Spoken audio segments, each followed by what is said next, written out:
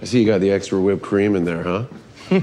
Yeah. Yummers. More like calciummers.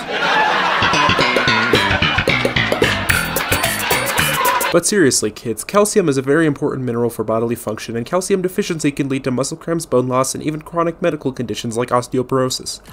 But what makes calcium so important? Well, if you've taken anatomy, you'll know that not only is it the stuff that solidifies and strengthens your bones, it's also the main electrolyte driving the muscle contractions in the sarcolemma. But don't have too much of it, because it causes kidney stones, which you don't want. Unless you're a masochist. Fun fact, it's the stuff that makes up limestone, which is the same stuff that makes up chalk, which is the same stuff that makes up Tums, like the antacid. The more you know. I personally hate drinking milk. If you don't like milk, cheese has a lot of calcium too. If you don't like cheese, there's seriously something wrong with you. Go see a doctor.